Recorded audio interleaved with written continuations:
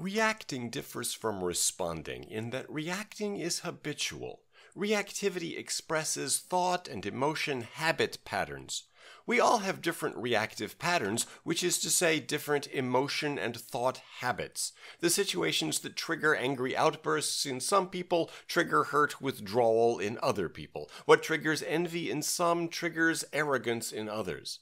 Whatever your particular reactive habits, they keep coming back over and over, even though they aren't the ones you would choose under ideal circumstances for calm reflection.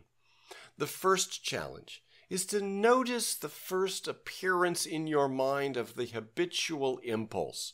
Can you be aware of the instant it first pops up?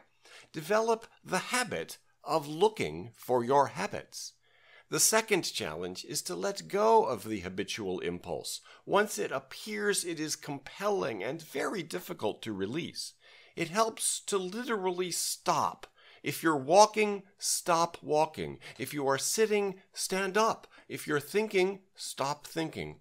Take a breath or 3 with your attention resting on the breath. The third challenge, rinse and repeat.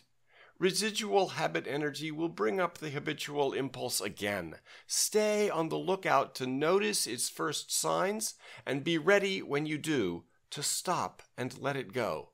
Gradually, the reactivity will recur less often and less strongly. For more on this practice, see the post at cucmatters.org.